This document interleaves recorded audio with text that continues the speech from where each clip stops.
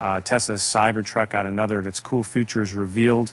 A video showing its four-wheel steering system in a test run at Gigafactory Texas, in its advanced steering work that allow us to see them over 20 years ago.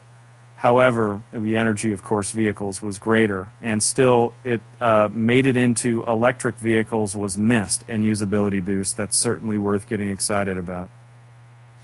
GMC reintroduced the concept to the modern audience with the crab mode on its Hummer EV, demonstrating the utility of rear-wheel steering.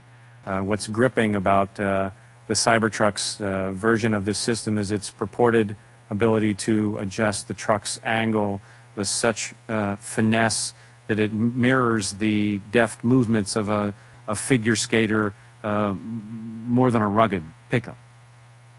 This brings improved turning radius and could transform the way we perceive truck handling and maneuverability. And did you know Cybertruck can crab walk drive?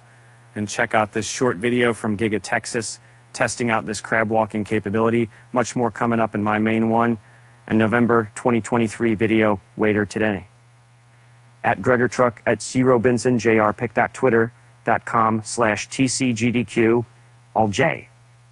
The footage captured by drone enthusiast Joe Tegmeyer illustrates the vehicle executing a correction that would typically require multiple attempts with traditional steering in a single fluid motion. The rear wheels pivot in concert with the front, allowing the vehicle to almost drift laterally into the correct alignment.